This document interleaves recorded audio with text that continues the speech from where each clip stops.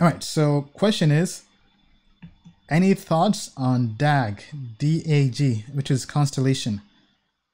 Okay. So let's have Bill pull up that from the TA side. Then let me take a look here and see if we can pull this up from our ratings. Now I know, because we have looked at this in the past before, DAG hasn't really scored well from a long-term value investor perspective, right? So honestly, I don't really think there's too much to talk about in terms of DAG. Now, obviously, we kind of have our own way of rating cryptocurrencies, right? But I mean, even from a trading perspective, I mean, is there any upside at the moment? Does it look bullish to you, Bill? Okay, coming right up, here it is. Okay, so this is Constellation versus Bitcoin. All right, now this is a big theme throughout crypto, right? It's this idea of the downward sloping wedge. Okay, in other words, bears are trying to hold something down.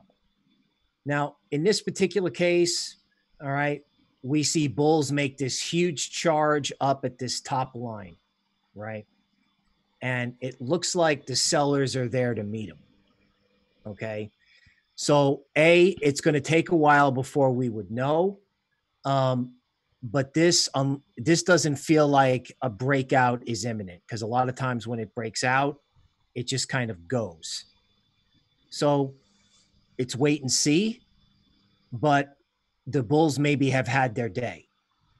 Okay. And you're going to have to wait 4 or 5 days to see. Now, that said, if this thing turned around and made a new high, especially since you know how to make money in alts in this market, right? If it goes up 15%, buy it, because it's going to triple, right?